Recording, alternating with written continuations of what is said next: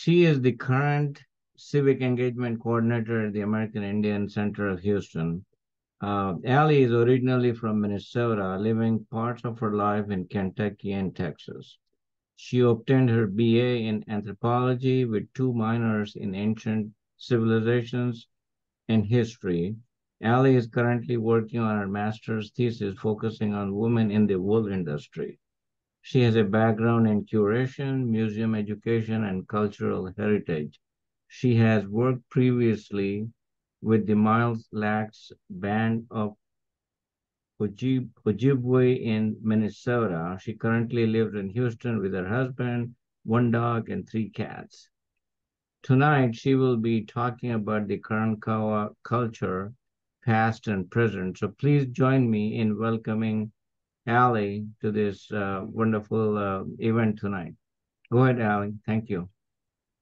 Hi guys, it's so wonderful to meet you all. I'm so glad you guys are all here. I was not expecting like almost 200 of you, but super fantastic. So as Muhammad was saying, I'm the Civic Engagement Coordinator over at the American Indian Center of Houston. We've partnered up with you guys.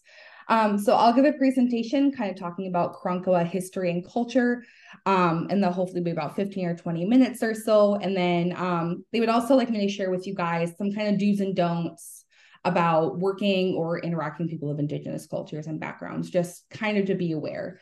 Um, Kind of going ahead, I am not an indigenous person. I'm just a person who's very passionate about preserving history and culture. I'm not affiliated with any tribe. So some things I know just from doing my own research, but I would never presume I am one. So just kind of laying that background just to make that clear. So these are just some of the things I want to be talking about tonight. There's a really vast history about Karankawa culture, and it really kind of stems down to like a 300-year period. So I'll kind of go briefly over the indigenous cultures here in Texas. I'll talk a little bit about geography, sharing space in Southeast Texas, some cultural history about their culture and community, lifestyle and language, cultural myths that are being taught in our schools today, European discovery, I put discovery in quotations, and conflict, about Spanish and French missions and the war, pirates, and then Stephen F. Austin's colony, the Texas Revolution, end of the Karankawa culture, and then the renewal of the Karankawa culture. So there's a lot going on I'll talk about tonight. So I am a huge fan of maps. This is probably one of my favorite maps. This is an ethno-linguistic map of Texas in 1500 and 1776. So as everyone's kind of aware, we are all down this Houston area in the purple. And these are just some of the different tribes and the language groups that are all kind of in Texas, 1500, like I mentioned, and then in 1776. Texas has a really vast indigenous culture, but not a whole lot was documented via language or anything up until the Spanish came in the 1520s. But all this discovered today is through the archaeological record that we can find all across Texas, which is really fascinating. So the Houston area between the 1500s and the late 1800s, there were a lot of different groups going on. So the Karankawa is kind of like an umbrella term for different family groups, which I'll talk about here in a minute, but we did have the Badai in the area. We had the Tankawa, we had the Caddo coming down here, the Comanche were down here at some point. You have other groups like the Atacapa and the Coheltacan. And these are all groups that are going to be living primarily from the Houston area, going all the way down past Matagorda, down to the Corpus Christi area. And this is kind of the main space of the Karankawa reside and call home. As I mentioned, these groups, because there are so many, it's kind of hard to differentiate between who is who. So yes, you have the umbrella word of Karankawa or of Tankawa, but the way these groups are kind of separated, which I'll go over here in a minute, they were all had different bands and individual family groups. So they all had different names. So that's why you get 4 or 5 variations of the word Tankawa or Karankawa. So you have all these different spelling variations because they all are kind of different family groups. So all kind of fall under the umbrella term of kind of this culture. Not much is known, like I mentioned, about indigenous prehistory here in Texas, just because, you know, there was no written record at that time. A lot of it is archaeological. What's really kind of fascinating is that we kind of have the first kind of earliest Karankawa connection there was a female human skeleton that was found in Freeport a few years ago, and she is being linked to the Karankawa people. So she's one of the earliest Karankawa tribes members that we have in the archaeological records, which is really fascinating. And if you want to learn more about her, you can find out more if you Google about her skeleton in Freeport. So the name Karankawa means dog lover or dog raiser. It was actually really fascinating that they were actually known to domesticate foxes or coyotes, kind of a mix between the two. You can actually still find these animals today. You can only find them down in Galveston on the island. I've never seen one myself, but you apparently can see a couple different of the animals down at the state park, which is really cool. So these animals are still around today due to the Karankawa, which is really fascinating.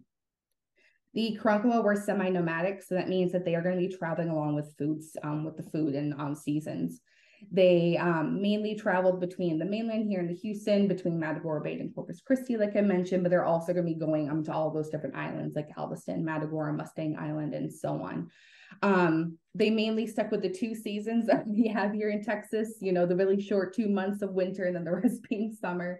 So in the warmer months, they were mainly on the island, surviving off of seafood stuff, so crabs, fish, sharks, sea turtles, and so on. In the colder months, they'd be going into the mainland, so mainly hunting animals like game, like deer, like rabbits, bison, which we used to run in this area as well. Because they were nomadic, their homes had to be built in rapid succession and also with lightweight materials because these homes were only temporarily used because they were constantly moving around.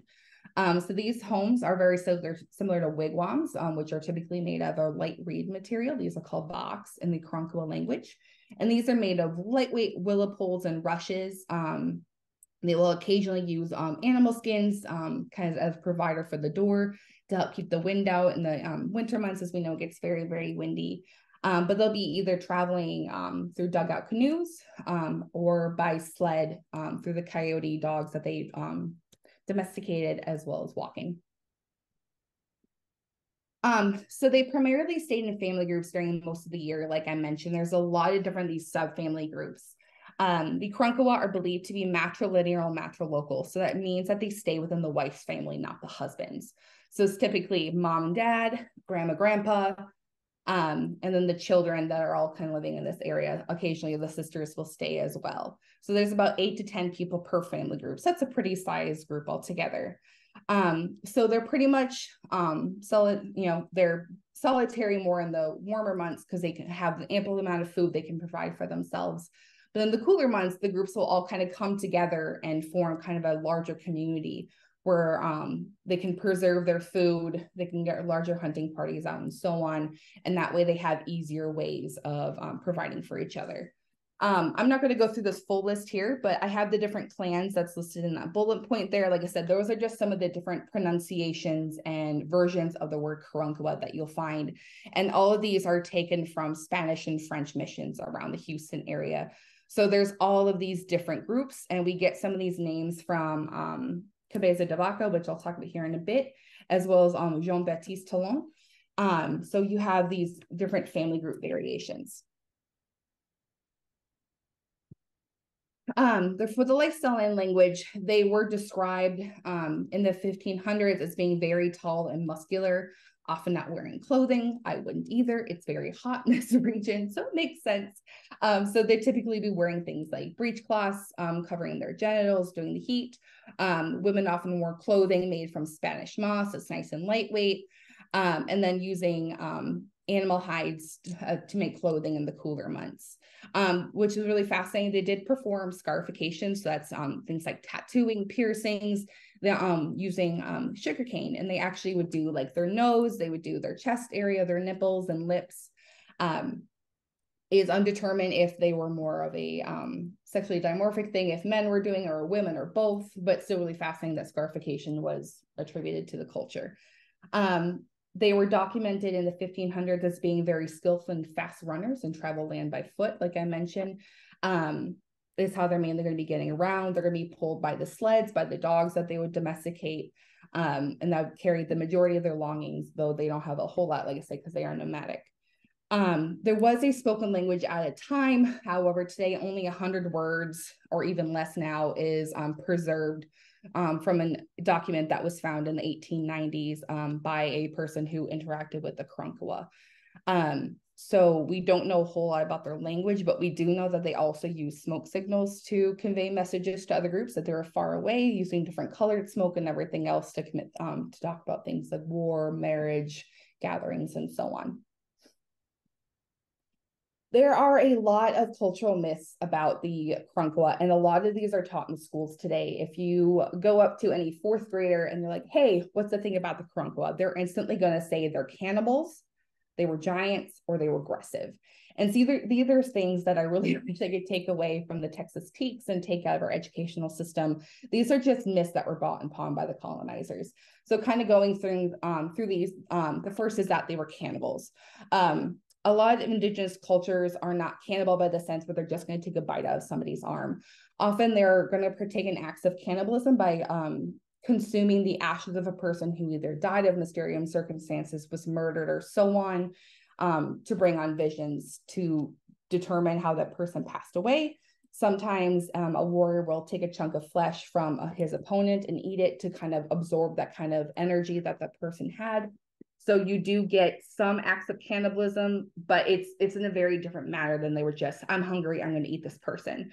The one small rumor that they were cannibals is actually started from Cabeza de Vaca in the 1500s, which I'll talk about here in a bit.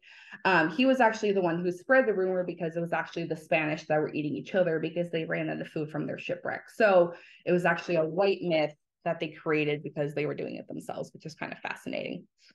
Another one of the big myths is that they were giants. The human body is really fascinating, and depending on where you live, your body is can be completely different here in the United States to Europe, to Africa, to Asia, and so on. All of our food today is fattier, it's genetically modified, and all that stuff. So our body structure is going to change. On average, men in Europe, between the 1700s were about 5 feet tall. Women were even shorter than that, obviously. But you have here in the United States or in countries like Africa and so on, where you don't have heavy genetically modified objects yet. You aren't, mutating genes yet in plants and foodstuffs. So your body structure is going to be very different. So in Europe, because they're already doing that, they're a lot shorter. But here, because they're eating kind of more natural, I would say kind of more foods, not so much modified yet. Their body structure is very different. So they're very lean, they're very tall, while as people in Europe are going to be a lot shorter. So everyone picks on Napoleon for being very short, but hey, that was actually really average for men to be about 5 feet. So that's kind of where you get the myth of them being giants, was kind of the body structure. They were aggressive. It's another one of the big myths. A lot of indigenous cultures around this time were aggressive. They had people coming into their area. The colonizers from Europe or other places around the United States were coming in and they were taking their land.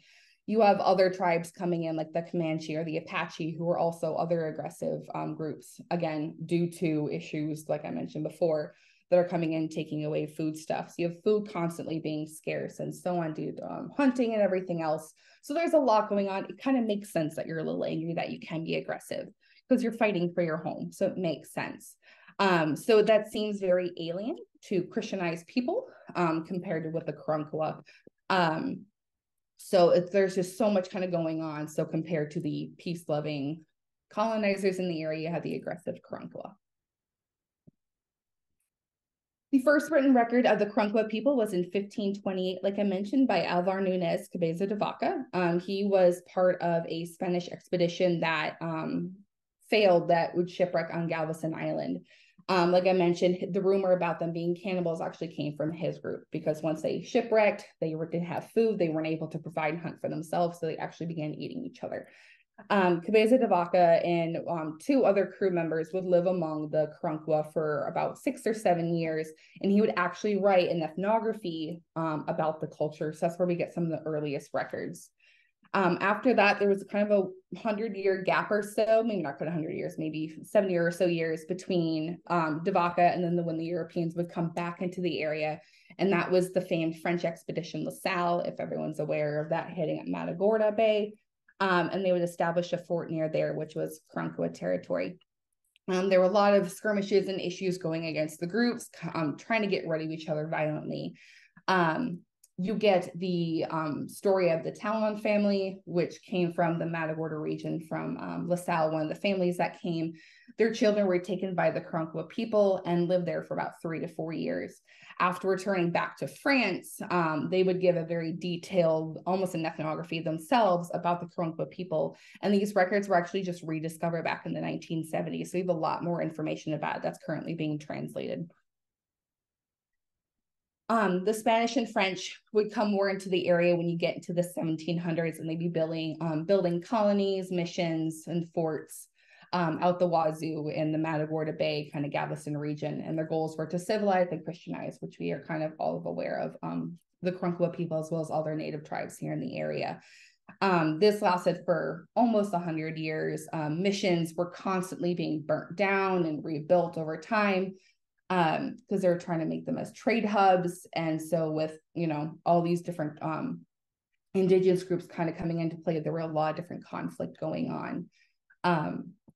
By 1779, the Karankawa Spanish War would officially start.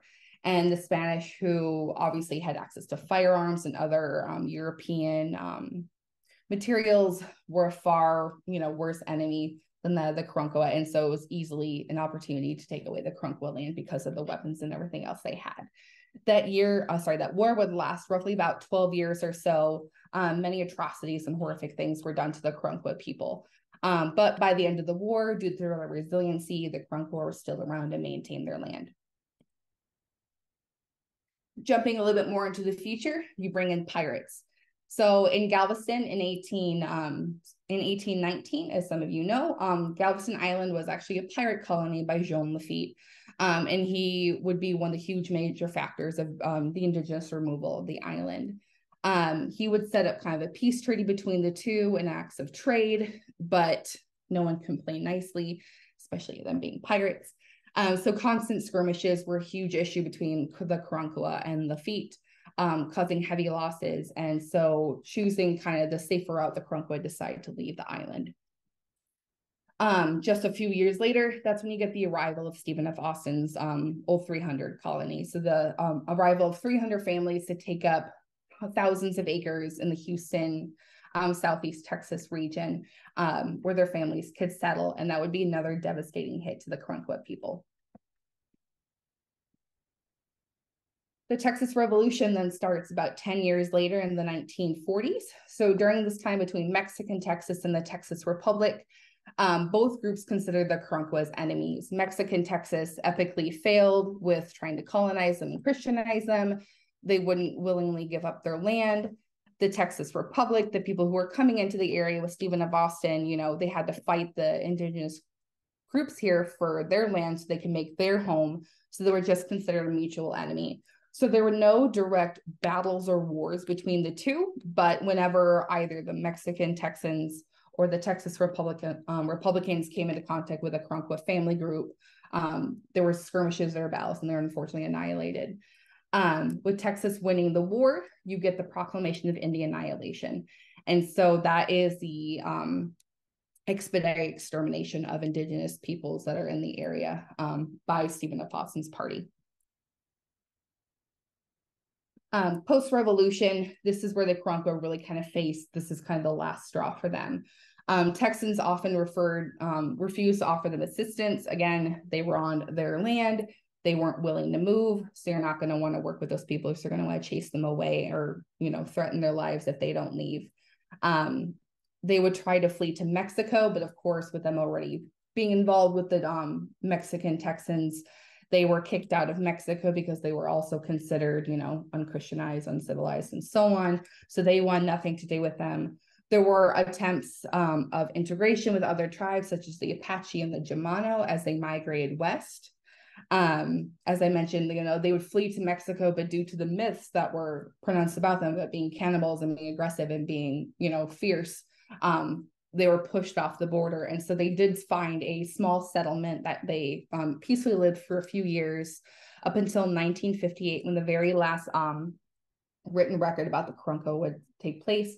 And that was a battle that was led by Juan Cortina. and that he was the official extinction of one of the last Karankawa groups. And after that, they were considered extinct. Now, jumping a few hundred years into the future, there is a positive side to all this. Despite the mass extinction that they faced, despite the loss of language, culture, and land, the Karankawa is actually making a comeback. The group today is now called the Karankawa Kadla, and these are the supposed descendants of the Karankawa people. So the ones who were able to make it out, the ones who were able to integrate with other cultures and tribes, who were able to preserve some of that language through boarding schools and all of that stuff. So they're very, very resilient people, and they were still able to be around today.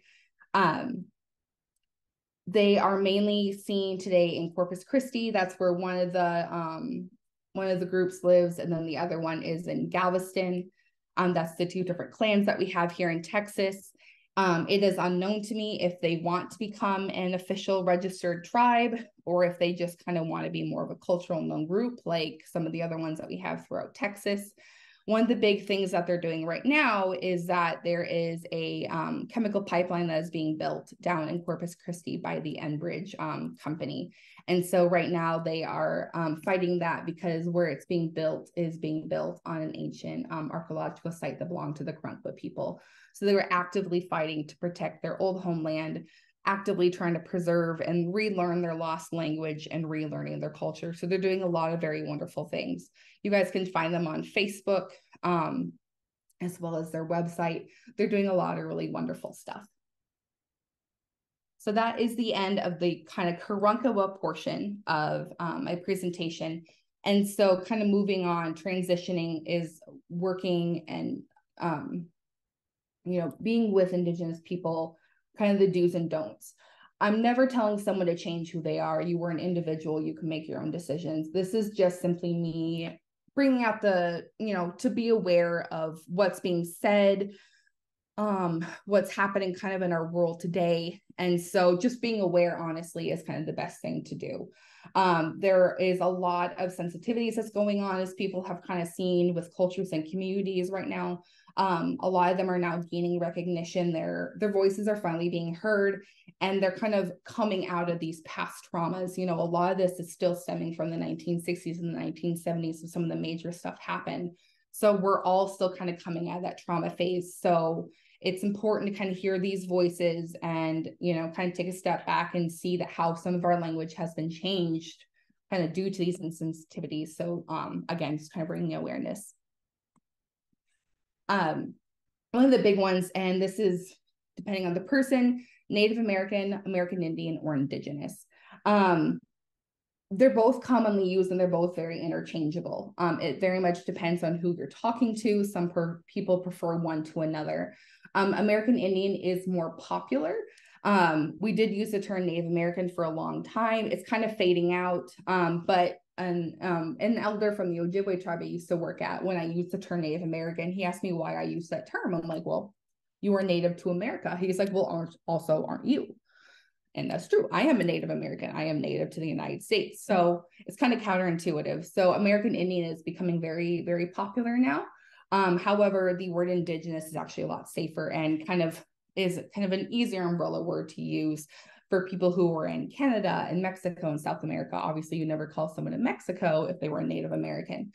But kind of stemming onto those different cultural groups, you have the groups up in Canada who often refer to themselves as the First Nation or the First Peoples, or they also go by Aboriginal, very similar to that in Australia.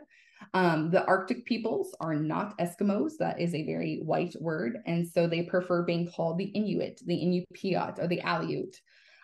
People in South America often prefer the word Indigenous as well. So again, it's all very interchangeable. It's all very kind of much on the person. Though I would just say Indigenous or American Indian is a lot safer to use nowadays. Words to stop using or do your best. Like I said, I would never ask you to change, but just to be aware. Some of the words that give me the cringies is spirit animal. That's really kind of come into play over the last 5 or so years. Everyone's like, oh, wine is my spirit animal, or my fat cat that's sitting on my couch right now, she's my spirit animal. That's a very common phrase nowadays. Many tribes and cultural groups across the United States, across the globe, all have connections to plants and animals, and a lot of those all contain a type of spirit with them and are very, very significant to their spiritual and religious beliefs. So that's a big one. I would love to stop using the word tribe, like bride tribe. I think we've all may have seen these buttons or shirts or ribbons on bridal parties as they're traversing for their bachelorette party. The word tribe is sensitive in the fact that the groups that are called tribes, these indigenous groups, they fought their way and they bled and they spoke out their rights to become recognized as a formal group, to be referred to as a tribe, to be officially a group of people. So just to be so nonchalant about the word is kind of insensitive and kind of rude. So if you're going to call somebody a tribe or, referring to your group of friends, just call them a group of friends. The word squaw, which is kind of a dirty word, you don't typically hear it so much. It's very more common in the 1950s textbooks, but you will see it occasionally more in this Southwest. Squaw is a very derogatory word towards women. It often is referring to their genitals, to their vagina. It also is a word referring to them as a slut or a whore. So it is a very inappropriate word. Very much of a white term that was kind of, bestowed onto them, unfortunately. However, it is kind of an interesting word that's kind of bringing itself back. A lot of Indigenous women are actually reclaiming the word squaw, which I think is really fascinating, but also a lot of women are fighting to have that word changed. Like I have the image of the Squaw Valley where they're trying to have the word squaw removed. So it's a really interesting word, a very disgusting word, but it's being taken two different ways, which I think is really fascinating. Sports teams. I'm not asking you to stop being a fan of these sports teams. Again, I'm never asking you to change, just to be aware. There's a lot of sports teams that we have nowadays in the United States that all have names stemming from Indigenous groups, like the Kansas City Chiefs, the Cleveland Indians, the Atlanta Braves, the Illinois State Fighting Illini, where they have inappropriate or cartoonish depictions of Indigenous peoples. They often have individuals wearing spiritual regalia. Like I have the two images there. The one person who's dancing, that's the mascot for the Illinois State Fighting Illini, who is wearing a full regalia, men wearing headdresses and face paint and so on, just doing it for amusement. It's all very inappropriate. You wouldn't want someone dressing up as the Pope or a nun or something as a sports team and trying to be funny about it. There's just sensitivities when it kind of comes to that kind of thing. Now, there are some sports teams that do work with Indigenous groups, like the Florida State Seminoles, for instance. They partner up with the Seminole tribe in Florida, and they work a lot with the community and make donations and so on, which is fantastic. Groups in the Southwest, like Arizona State, I believe, uses Native artists to draw up new images for their jerseys and sporting equipment and so on. So they're willing to work with the Indigenous groups, which I think is really fantastic. So again, I'm not asking you to stop being a Chiefs fan or an Indians fan or whatever, but just kind of be aware that this is still going on. And there are a lot of groups that are refraining and changing their names from these kind of Indigenous groups. Phrases and cultural appropriation. As I said, we're in a very kind of sensitive world, which is very fair. We're coming from a world full of trauma. And there's things that we do, what we don't realize what we're doing. Like I've been called racist or being culturally inappropriate, which, destroyed me kind of body and soul. But I took that kind of step back and realized, okay, what I was doing could be seen as something else. So again, it's just being aware is really all I'm asking kind of when it comes to this presentation. So some of the big things, referring to someone as chief, that is a high status. That's someone who is elected nowadays to lead a group. I had a boss that liked to be called chief, and it made me very uncomfortable. So just, kind of a word to maybe refrain from using.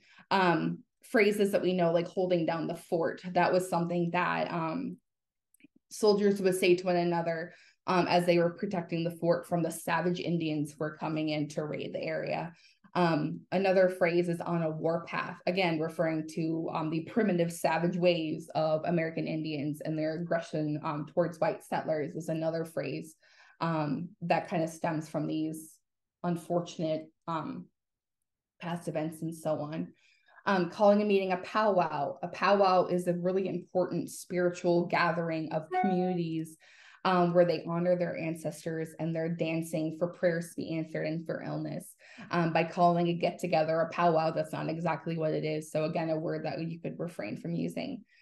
A big one that I'm not seeing as much today, but still a big issue is Halloween costumes. All the guys want to wear the headdress, all the women want to wear buckskin.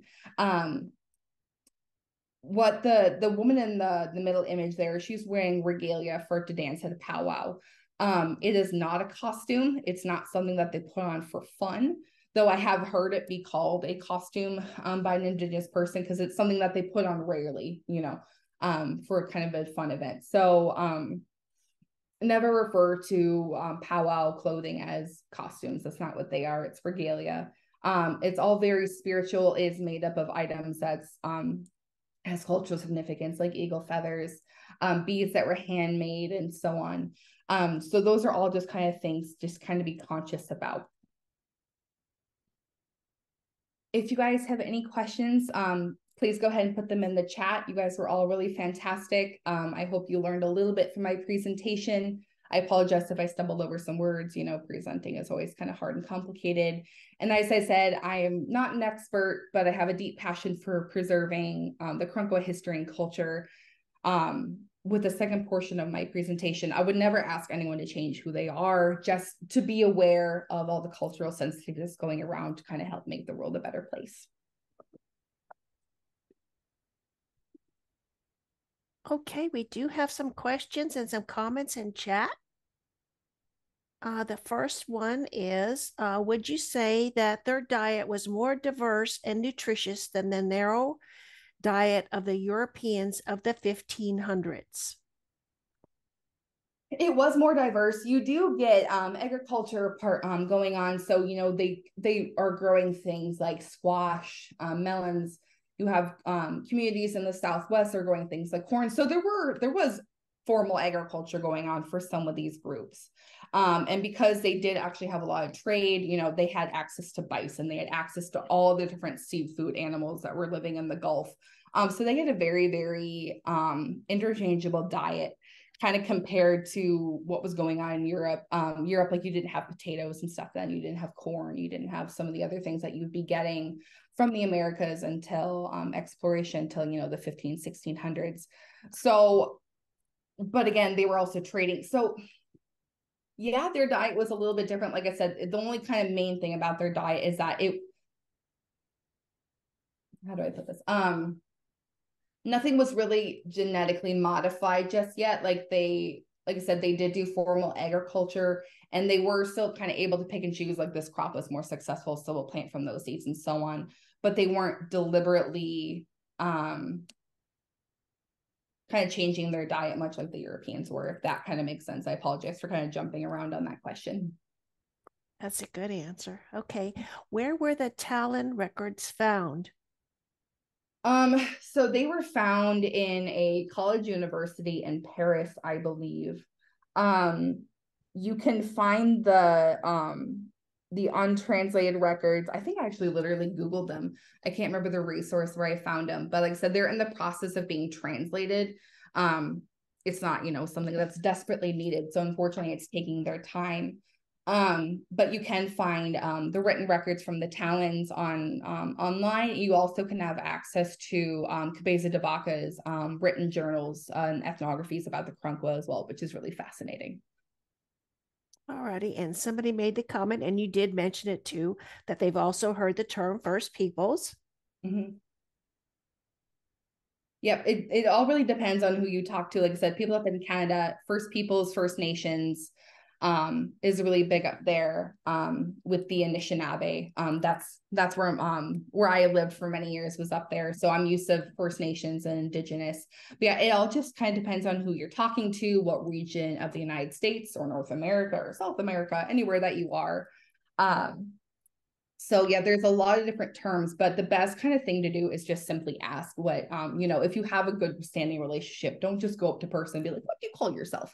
Get to know that person first and, see what they prefer being called. Everyone has, everyone prefers a different name and so on.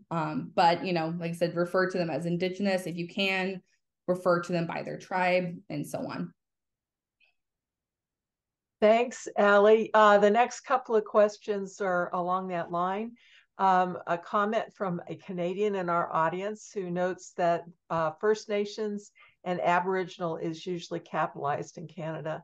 And I've been to Brazil and they capitalize Indigenous there too. So they're using them as proper names. Yes. And if I did not capitalize them in my presentation, I sincerely apologize. I thought I did, but I don't think I did. And I very much apologize for that. Another question along that line, among which groups is the term American Indian popular? In Minnesota, you get American Indians becoming more popular. Down here as well, I've heard a lot of American Indians. In the Southwest, I do hear that Native Americans are a little bit more popular. But it depends on the group, unfortunately. I wish I could tell you kind of what regions, but it all really just kind of depends on who you're talking to. I know that's not the best answer, but it all really kind of just depends on the people. Thank you. And then from the 100 or so words known from the Karankawa language, can it be determined which language group it belonged to, each word belonged to, I guess? With my research, it doesn't say who it's from. It just, the woman who dictated that, a woman was interviewed back in the 1890s. Her family worked with a Karankawa family, but she doesn't say, to my knowledge, she doesn't say, who it's from, what family group, what region it was. So I don't know, unfortunately, where that language group comes from, unfortunately. But you can find the document actually online. You can get some of the written words with actually her handwriting, which is really cool. So you can see some of the documentation. You can find that online. Thanks, Chris. Okay, yeah. So the next few are kind of comments. Somebody said there's a sports team in Jordanton, and I guess it's in Texas, where squaw is the name of their female sports team still. And then somebody else mentioned another word not to use is powwow, and this was before you talked about powwow. Mm-hmm. And then the Cleveland, someone mentioned the Cleveland Indians are now the Cleveland Guardians in response to that's fantastic. Yeah. So I think somebody went to a college. The team name is Alini. Considering the state is Illinois, getting rid of the name wouldn't work. However, the bogus Indian chief was eliminated. The name Aliniwik was eliminated a few years ago. Yeah. Their mascot, I think, officially ended in 2006 is when they kind of changed it. So it's a lot more sensitive now and much more aware. So yeah, that's one of the changes that they did. And I know like the Washington Redskins is no longer around, but I think they were willing to change. So the American Indian movement in the 1970s, they actively went against sports teams. And so that's where you get a lot of the big changes for sports teams. But there are some, like I said, Illinois state, I can understand, but again, it's how you present it. The way they had their mascot, literally a white person dancing around in a full, regalia with the full headpiece and everything else. But again, it was a different time. We're much more aware now, much more sensitive. So it's a positive change. It certainly is. How did you first get interested in the Karankawa? So I actually used to work at the George Ranch Historical Park here in Richmond, Texas. And one of our big wants for school programs was about Indigenous culture. And coming from Minnesota, where we have, about 10 or so reservations. I grew up and I worked on one for many years. When I moved on to Texas, I was just kind of dumbfounded that there were just no native tribes around. We do have 3 registered tribes in Texas. The closest one is the Alabama Coshada. That's like 2 hours away, but the other ones are like 12 hours away. Texas is a huge state. So with my background working with indigenous cultures up in Minnesota, my supervisor asked me if I was willing to make a presentation, a school group. And I kind of just, learned about the Karankawa, and I thought they were really fascinating.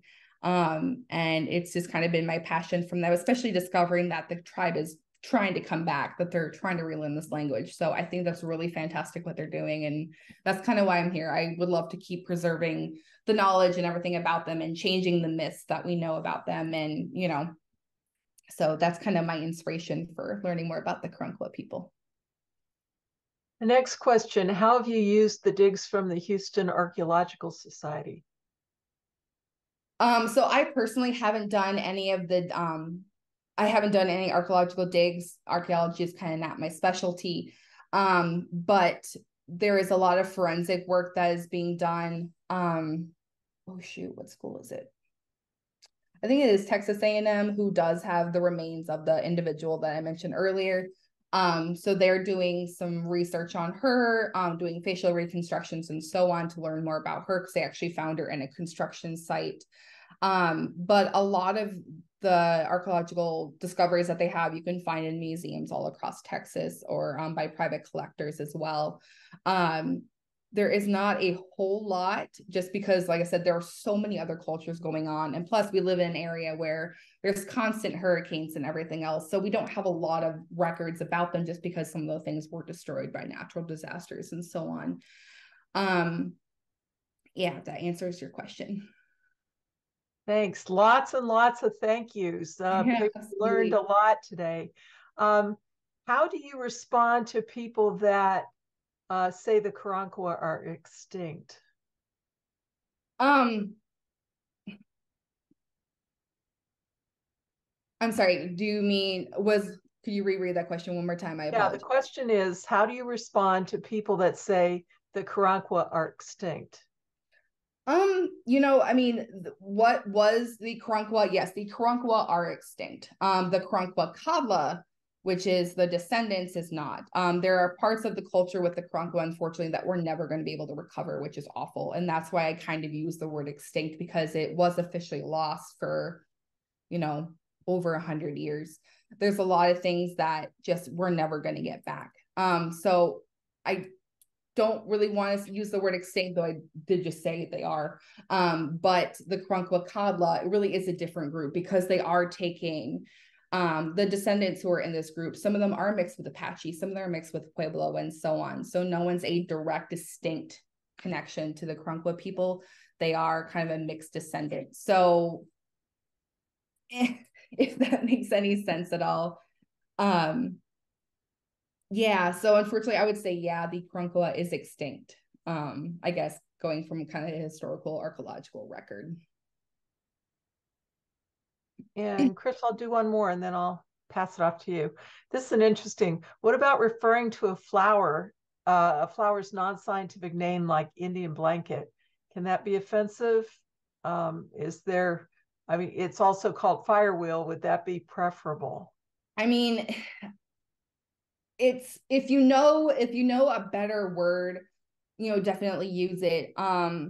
The purple plant, which name I don't remember, but there's one, it's found abundance in Texas, as known as the creeping and wandering Jew. I think it's now called the purple heart. If you know the proper term for it, I would say I would prefer that. I mean, unless you can whip out the scientific name, that's fantastic. But I mean, like I said, I would never ask you to change. Just be aware. If you're comfortable and used to calling it an Indian blanket, I mean, that is your own personal preference. I would say if you knew the correct term, or if you wanted to call it by a different name, I would say that's probably the safest choice. Like I said, it's better to just be safe than sorry. And I know all of you guys are master naturalists, so you guys know all the plant names, so I'm not so much worried about you guys. But thank you guys all. And again, if there's more questions, I'm more than willing to answer. But Muhammad does have my email address, and he is more than welcome to share it. So if anyone has any questions, comments, concerns, anything that you think I can improve on, or anything with my presentation, please feel free to reach out. I'm available anytime. So thank you guys again so much. Again, I'm still willing to answer questions if anyone has any more. We still have some more. if you're willing to stay on. Okay, Chris, you take it yes, from here. we have some more. We have lots of questions. Yeah, I'm scrolling through to pick out. There's a lot of comments too. Oh, okay.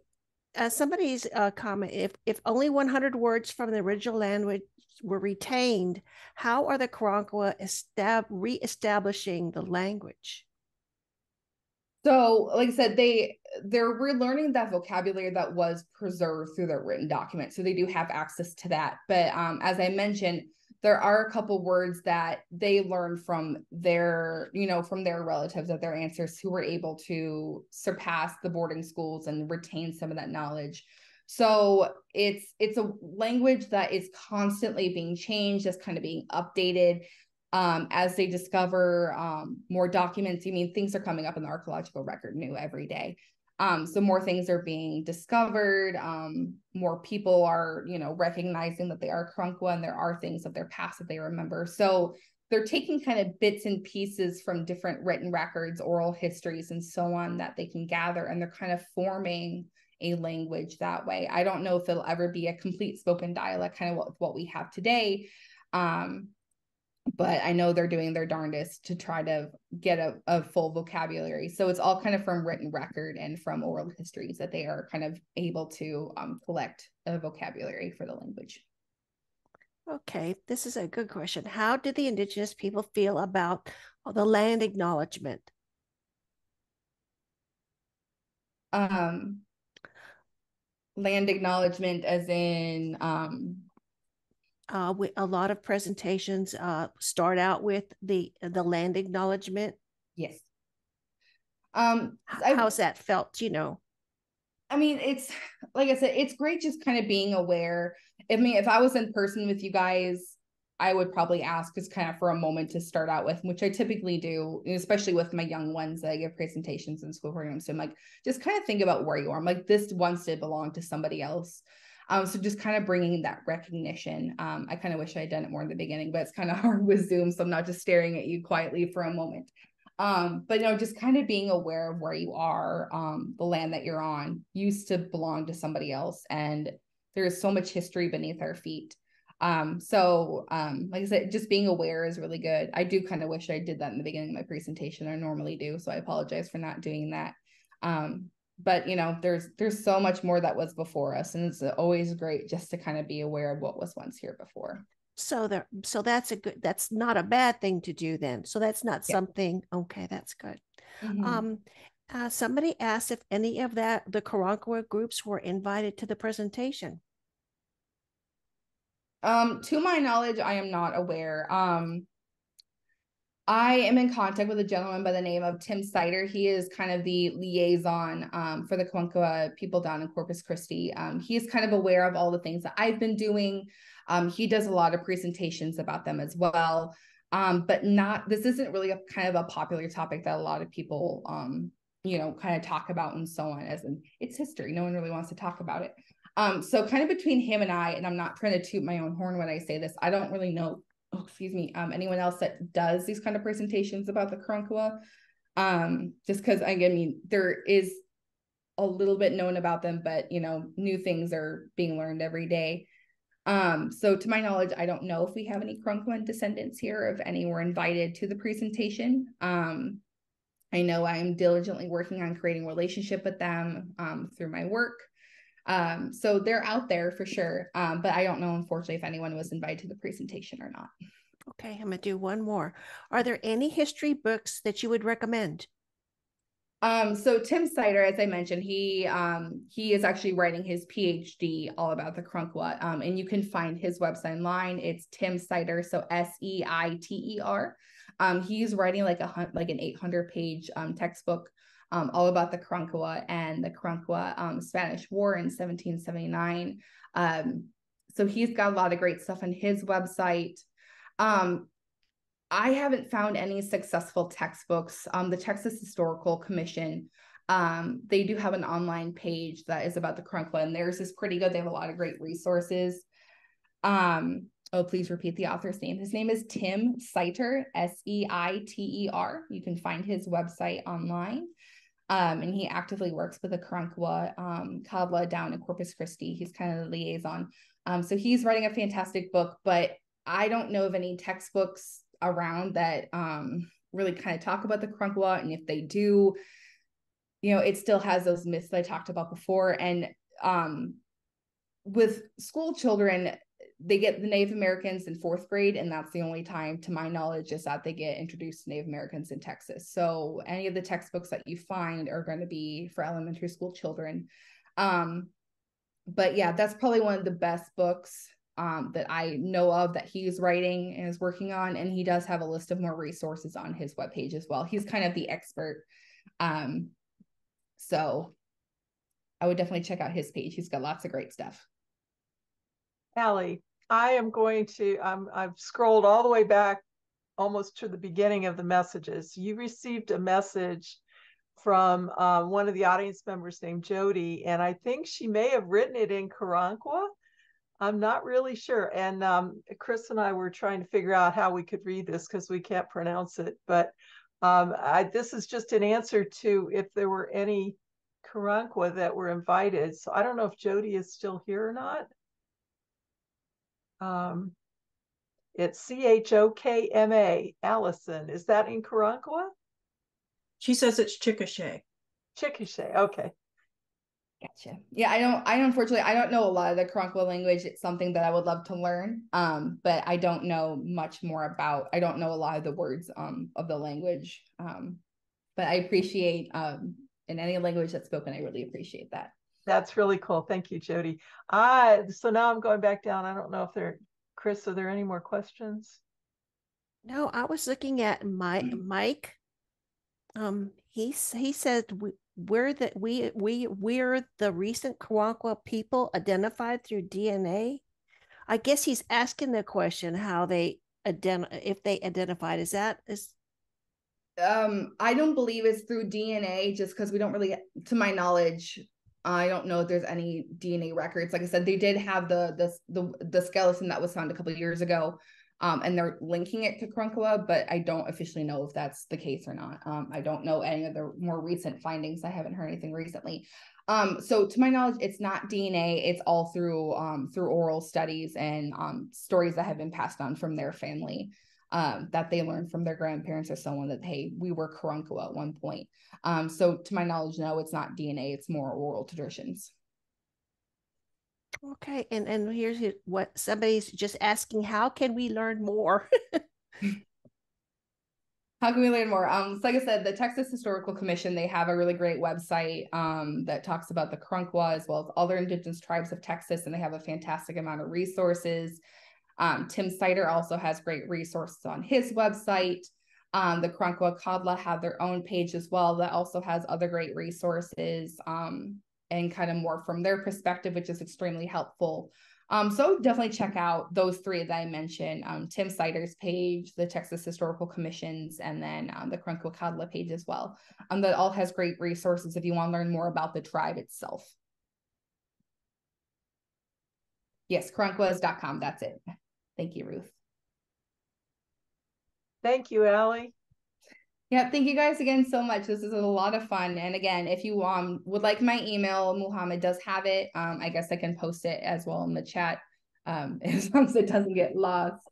But please feel free to email me at any point if you guys have any questions, comments, concerns. Oops, I just direct messaged that to you. Well, that's okay. But if you guys have any questions, comments, concerns, anything, please let me know. But thank you guys so much for letting me come on tonight and for doing the presentation. And I really greatly appreciate everybody. Thank you. Thank you, Allison. This was a really informative and very useful presentation. And looking at the comment, people really liked and I think they want to learn more. I'm so glad. It was terrific. Thank you very much, Allison. It was really wonderful. We really appreciate it.